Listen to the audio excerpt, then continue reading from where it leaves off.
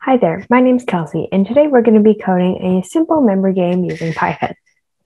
So this is an intermediate level project for those who are new to Python, and before beginning, you should already have some experience with Python Turtle and understand key concepts such as creating functions and variables, using operators and booleans, or creating loops, because these are going to be what we're going to build off of in this project. So by the end of the project, the game screen should have an 8x8 grid of squares, and there should be an image of some sort behind it. Each square is going to have a number on it, and by clicking on the number, it's going to show what number it is. Meanwhile, when you click on the next one, it'll hide the previous number and show that one. When you click on two squares with the same number in a row, then it will hide those squares and you'll see a part of the image. So the goal of the game is to uncover the entire image. So let's get started. The first thing we're going to do is import all of the libraries that we're going to use. So to start, let's start by importing random and turtle, which are two of the libraries that we're going to use. And import asterisk. So then the other module that we're going to be using is from free games, import path. So that's just what we're going to use to address our car image that we're going to be using later, which is what we're going to get onto now, which is defining the main game pieces. So in this case, I'm going to start by defining the car. So car is equal to path.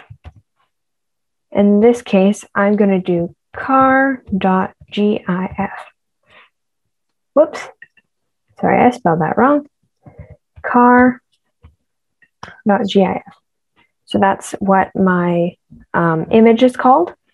And then I'm going to set up my tiles. So tiles is equal to list. And then here we need to put a range for our list. So I'm going to do range of 32. And then outside of here, I'm going to do times 2, because this will give us our 64 squares that we need for our 8x8 grid. So next I'm going to create the state. So I'm going to do state is equal to mark, whoops, that needs to be a string, mark, and then mark is equal to none. And keep in mind that none is not a 0, it's not a false, it's just a null value. It's a data type of its own. So now we're just going to create hide. So hide is equal to, and we'll make that true. And then we'll do times 64. So that will make sure that all of them can be hidden. So the next thing that we're going to do is we're going to define our squares. So I'm going to start by doing def square and my X and Y. So this will be the squares that make up the grid. And so to start with that, I'm going to mark what they do because I want to remember. So draw white squares. So, okay. So here we'll go. We'll start with our up command. And then we're going to do go to X and Y. So what this will do is that will just allow us to make the turtle go to a specific place. And then we're going to start with our down. Next, what we're going to be doing is we're going to set the colors and begin fill. So color is black, white, and then we're going to begin fill. Whoops, I forgot an extra L there, but there we go. So now all we're going to do is make our for loop, because this will make it a lot easier to create our squares. Oh, I see, I forgot.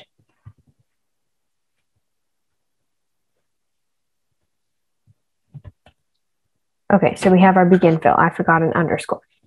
So next thing we're going to do, as I mentioned, is create our for loop. So for count in in range 4, what we're going to do is we're going to go forward 50. And then I want to go left 90.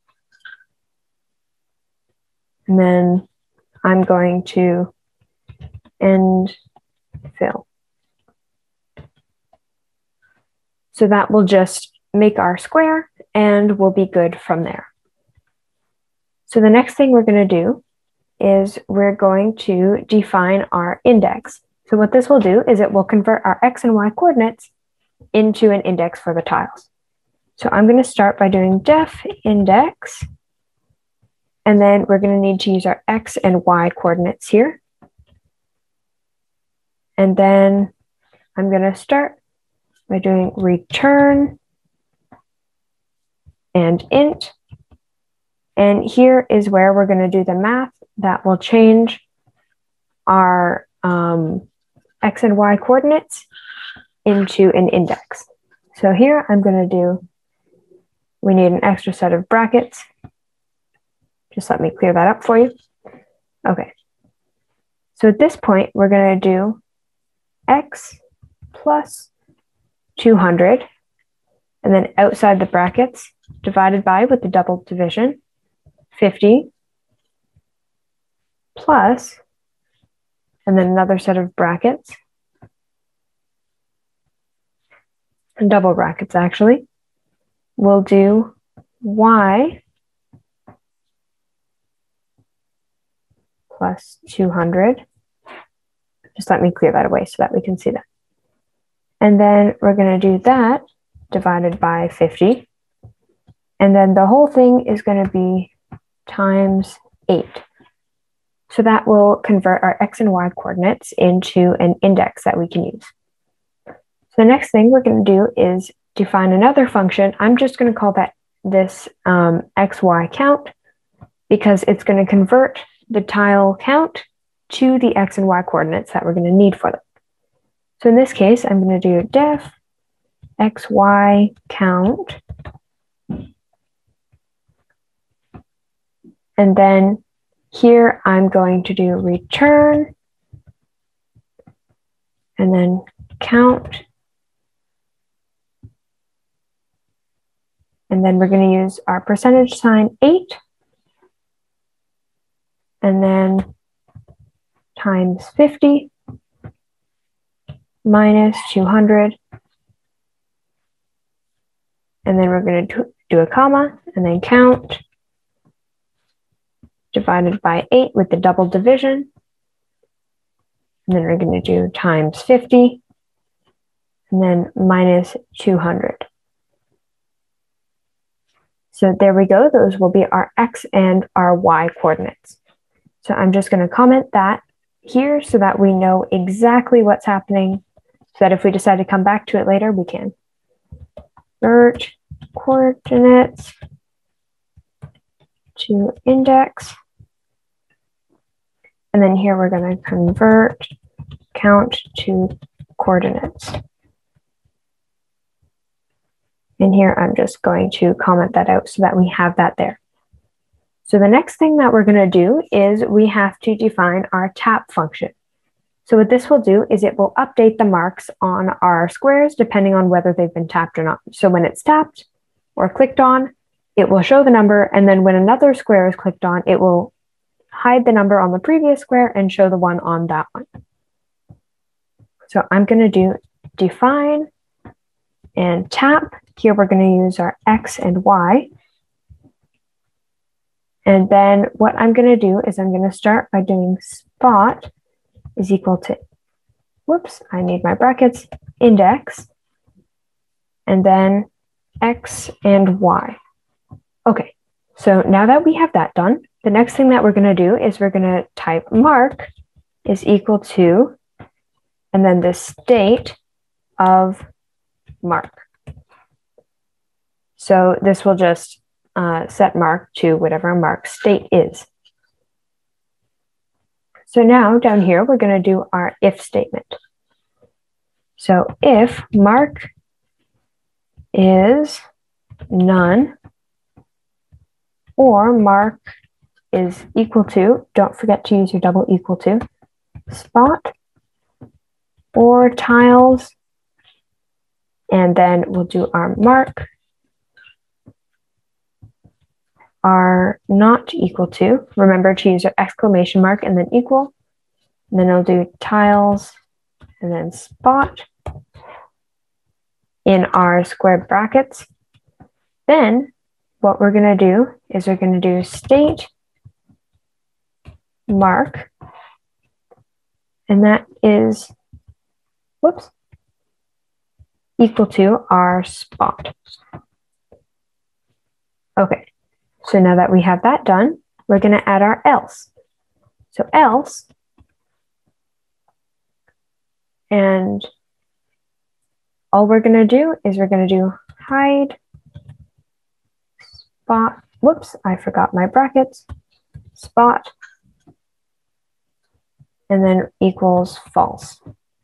And then next, just let me scroll down so that we have a little bit more room. We have hide spot is equal to false. We'll do hide mark is equal to false. And then finally, we're going to do state of mark is equal to none. And remembering once again that none is a null value. It's not 0 or it's not false. It's a data type of its own. So now we can see that we have completed our tap function, our count function, and our index function. So now we just have one more function to make, which is our draw function. So I'm going to do that down here. Just going to comment it. So we've got our draw function. Whoops. So I'm going to start by defining that. So I'm going to do def draw, and then just our brackets because we don't need our x and y's. And then I'm going to start by setting up the turtle canvas. So we're going to start by doing clear, which will clear anything that's already on it. Then we're going to do go to 0, 0, which will set the turtle to 0, 0 coordinate wise. And then we're going to do shape is equal to, whoops, sorry, not equal to, is car. And remember that we defined car up at the top. And then we're just going to do stamp. And that will stamp our turtle down. So the next thing we're going to do is we are going to make our for loop. So in this case, we're going to do for count in range. And then for range, because we want it to do all of our tiles, we'll do 64. And then don't forget your colon. And we are going to do if hide count. And don't forget another colon because this is an if statement inside of a for loop. And then we'll do x, y is equal to xy of count. And then otherwise, we're going to come down here and we're going to do mark. Whoops, I forgot an indent. Mark is equal to state of mark. So this will just keep in mind that mark will be set to whatever its state is. So then we're going to add another if statement. So if mark is not none and hide mark, then what we're going to do is we are going to type x, y is equal to xy mark. And then we will do our up, go to And in this one, we want to do x plus 2 and then y. We'll keep y just how it is. Then color black. I need to add my quotes around that because it is a string. And then we are going to write, and then we'll do tiles mark. And then we'll set our font. So font equals Arial. Oops, I have my comma inside the quotation marks. And then for size, we'll do 30. And we'll just do normal. So here we have that part done. And what I'm going to do is I'm going to fix the indentation on this. So I'm just going to indent everything one more.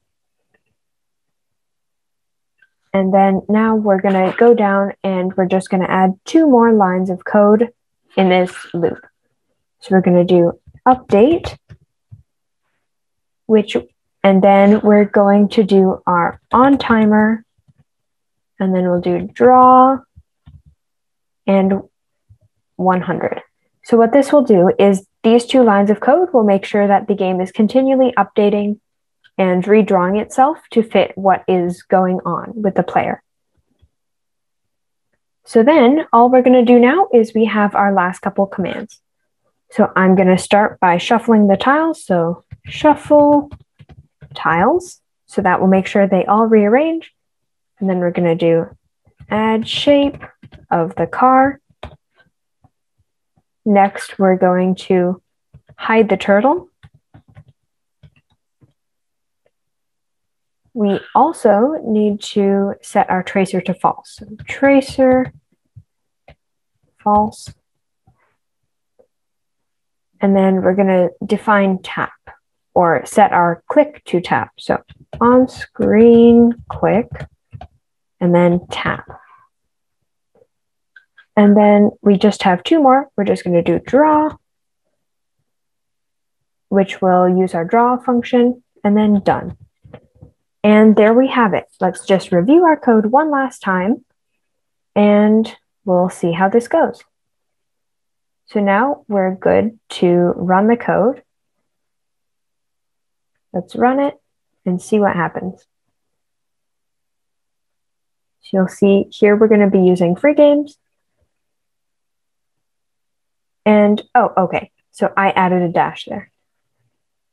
So all we'll do is we'll run the code. Let's see if it loads. And then you can turn it up if you want. Here, just let me make this so that we can see the whole game. And then you'll see when you click on one, it will show a number. And when you click on a different square, and you'll see I must have gotten 2 of the same numbers because they have disappeared and we see a part of the image behind. So with a game like this, we can see it's fully functional. And there we go. We can see our car image is starting to take shape behind the squares. So well done. We're done the project. And if you have any issues with your code, feel free to run over once again, see what went wrong. And you can always check back to the video to see what happened. So have fun with this and good luck.